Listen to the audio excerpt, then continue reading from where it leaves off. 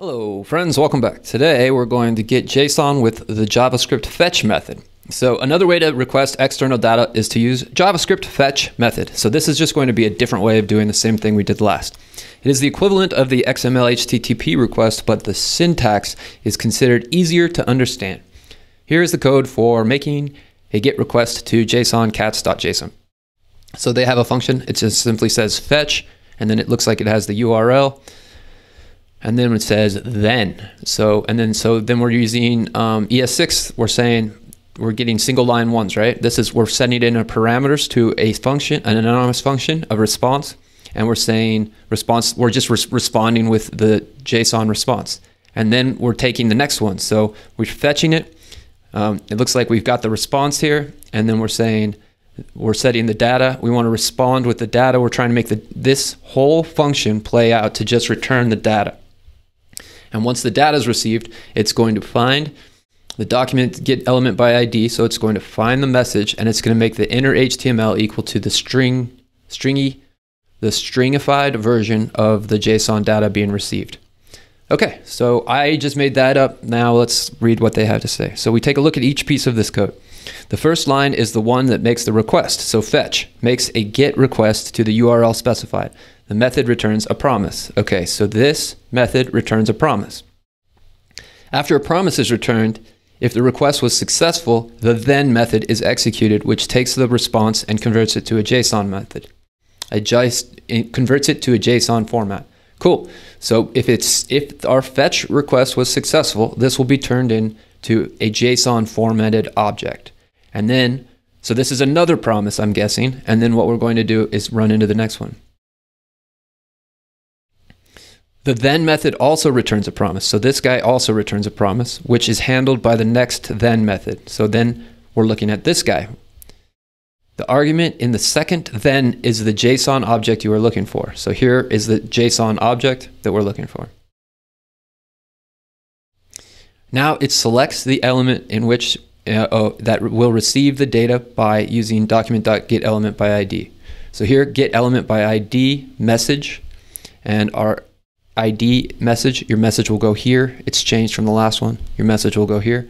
So it's saying grab that, and then inside of that, we're going to pump in the JSON.stringify data. And this data is a parameter which is being passed in by this asynchronous function. Then it modifies the HTML code on the element by inserting a string created from the JSON object returned from the object. So update the code to create and send a GET request to the free CodeCamp API, cat photo API. But this time use fetch method instead of XML HTTP request. Okay, so let's scroll back up here. It looks, now we're actually starting to use ES6 functions, which is pretty cool. So we could get rid of this, kind of clean up our code a little.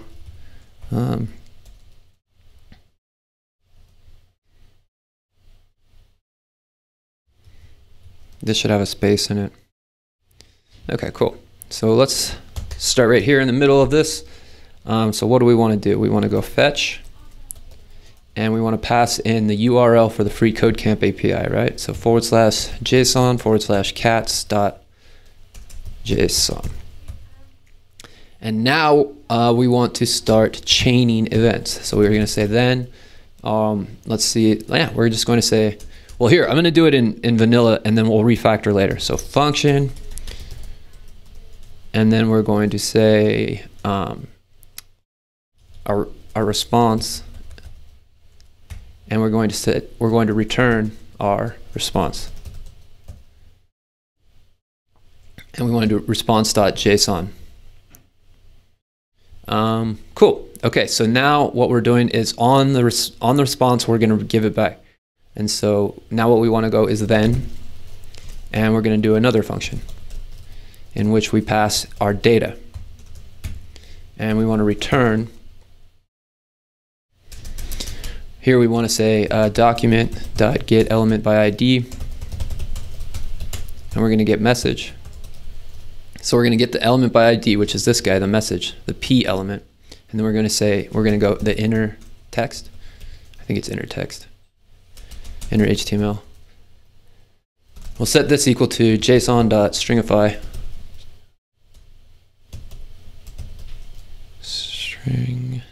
Stringify. And we're going to pass in our data. Cool. Let's run the test, see what happens. Message will go here. Should convert the response to JSON. What happens if we click?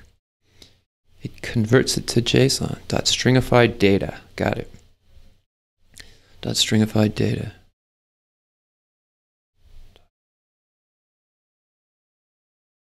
Inner HTML is equal to JSON stringify data. Well, it totally works. It's just not getting the same response.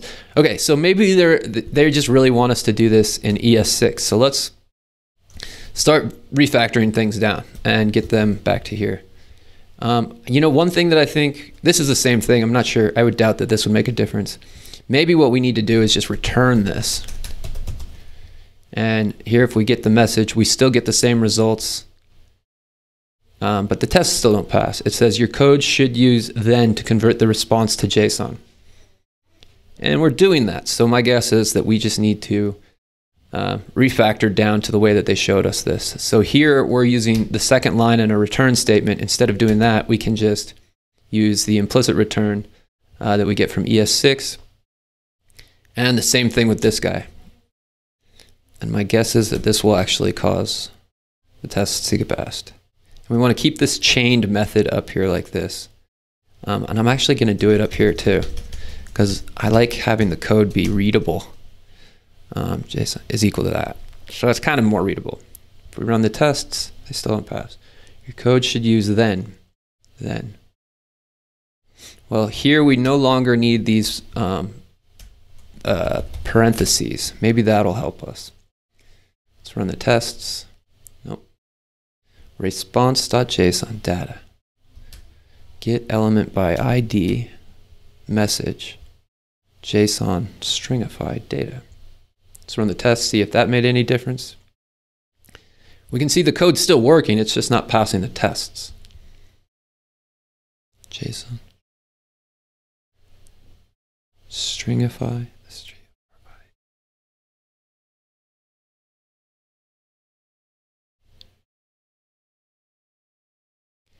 Inner HTML message get elements by ID, get element by ID document. Well, maybe for some reason we need to put this on a second line, because that's what this guy's doing, and that'll actually clean it up a little bit as well.